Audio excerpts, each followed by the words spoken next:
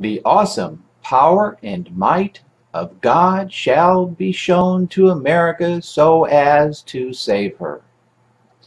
As God is the Lord over America, so shall I, the Almighty, show my power and might to the mighty nation preeminent amongst all nations, as the head nation undeniable.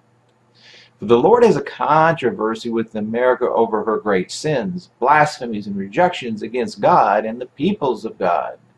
And while it would be very easy to let America pay for her sins, blasphemies, and rejections of God, the Lord has another plan to chastise and judge America, which shall not be by the hands of her enemies, that is, too severely.